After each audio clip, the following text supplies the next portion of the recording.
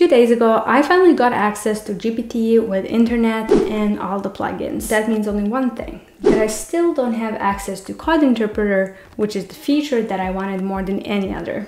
That is the story of my life. But back to plugins. I've been using them for a couple of days, and this is the first time that I have started feeling very concerned about an AI tool, and I'll explain why. So what are ChatGPT plugins? Plugins essentially let OpenAI interact with APIs defined by different developers. Plugins allow ChatGPT to gather real-time details like sports scores or news, pull information from databases, for example PDFs, or help users with various tasks such as booking a flight, solving a math problem, etc. In other words, it's supposed to be an app for everything. You can either use a single plugin or group several together, but I believe that grouping might expose your data to a new hypothetical kind of cyber attack. But not to spread any panic, this potential threat isn't specific to GPT plugin users, but could impact the entire AI industry, highlighting the importance of proper education on tool usage. Later in the video, I'll explain what this potential cyber attack might look like.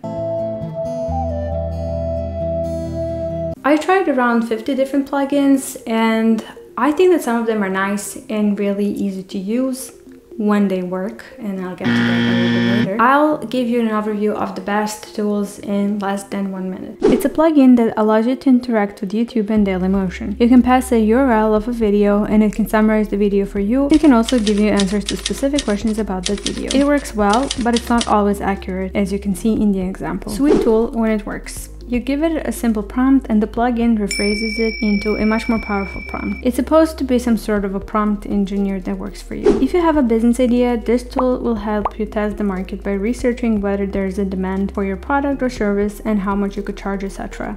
With Webpilot, you can query websites. There's an AI tool for that. You can search for specific AI tools and it will give you a few suggestions. It's a great way to discover new AI tools, but I personally find it frustrating that the links that are provided don't take you to the tool's website.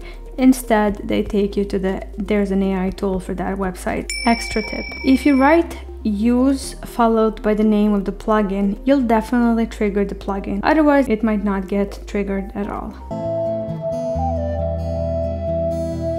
I personally find the whole user experience very uncomfortable. You cannot search apps based on the first letter of the name or based on the type of task that they perform. And if you actually want to install, for example, a Zillow plugin, you have to click on every page until you find Zillow. I wish they'd given us any guidance on how to prompt once you enable a specific plugin. You're never really sure what the plugin is supposed to do because there's so little information in the plugin store.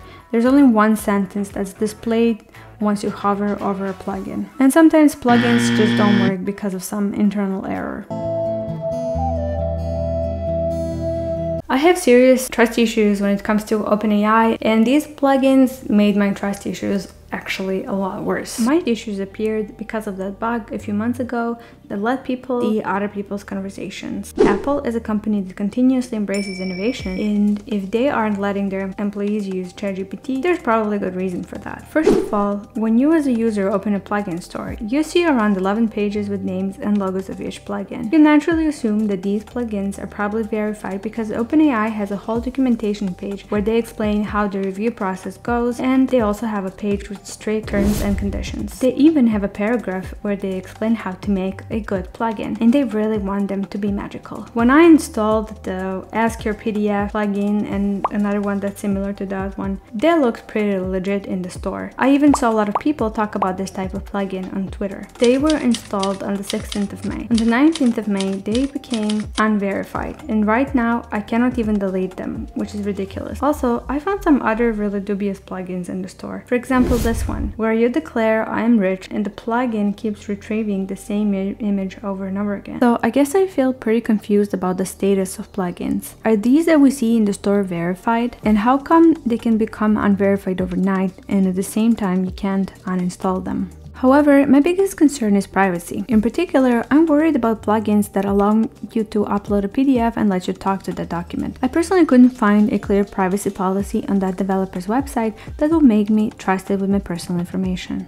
For example, when you click on their privacy policy, you can see this. So they tell you to refer to privacy policy page even though you are already on that page. Also, they reserve the right to change their policy without any prior notice, which is wonderful. Let's finally talk about those cyber attacks that I mentioned before. Hackers are talking about two things. First, let's talk about indirect prompt injection. It's a hypothetical type of cyber attack that happens when you pass a URL of a website or a YouTube video. The attacker would hide the instructions on the malicious website that you can't see, but your LLM can, and it could, for example, send a history of your chat to the attacker. There is a proof of concept for this attack, and I recommend you watch a video where Johan shows what an indirect prompt injection looks like, and it's less than 2 minutes long. And finally, cross-plugin request forgery. That's another type of attack where you combine 2 or more plugins and one of them invokes another one without your permission. Again, in another example, Johan showed how by passing a URL to WebPilot plugin with malicious instruction, an attacker could trigger Zapier plugin without your authorization, which might lead to stealing your email, getting access to confidential private information, and so on. Again, I want to emphasize that this is an example of how that attack might look like. It's just a proof of concept. So here are my final thoughts. I think that I will take a break from some GPT plugins that specifically allow chatting with your PDF. I will also not combine plugins that have access to some private data like my email. I will get back to these plugins whenever those developers prove to me that they take issues such as privacy and security seriously.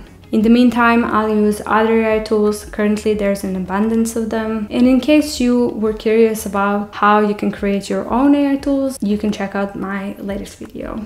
You don't need to have any programming knowledge. That's all for today. Thank you for watching and have a good one.